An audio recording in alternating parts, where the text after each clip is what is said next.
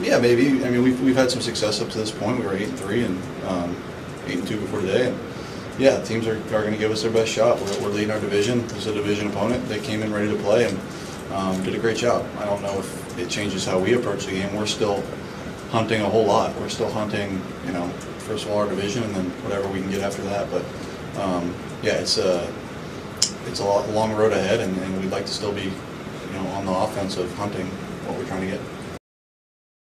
Yeah, I mean, we won 2 of them and lost the 3rd one. I don't put much stock into how many points we're winning by or how the game happened. We get that onside kick, we score a touchdown, and it's we won 3 in a row. Like, I don't know. It's all a million different things that go into winning and losing. And myself personally, I try to focus on what's next. Okay, we won or lost a game. What's next? Okay, move on.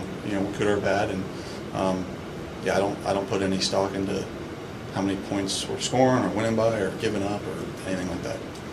Yeah, listen, I think that's fair. They won. They did. They came out and played well. I thought they protected him really well up there. Did a lot of block him up protections, particularly early. Take a shot.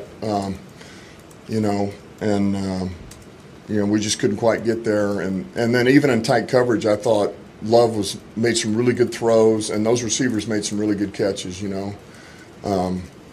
So they did. They functioned at a high level. I thought their defense played really well. We know Gary's an issue over there, and Clark and those guys. But look, they showed up, and they played really well.